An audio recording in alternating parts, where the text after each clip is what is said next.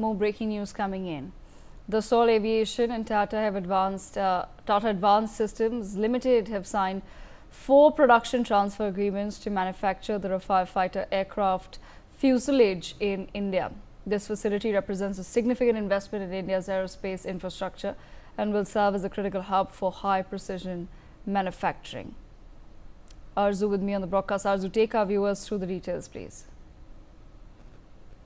Have given the information and said that it signed 4 production transfer agreements with Dassault Aviation to manufacture the Rafale aircraft, fighter aircraft fuselage in India, and also making it a significant step towards in strengthening the country's aerospace manufacturing capabilities and also supporting global supply chain. And this is happening for the first time that Rafale parts and other instruments, fuselage will be produced outside the France, and this is the information that is being given. Also, the first fuselage section are expected to roll off the assembly line in the financial year 2028, with the facility expected to be delivered to complete the fuselage per month. So this is what the information that the Tata Advanced System Limited has provided. So marking a significant step and to be rolled out in the financial year 2028.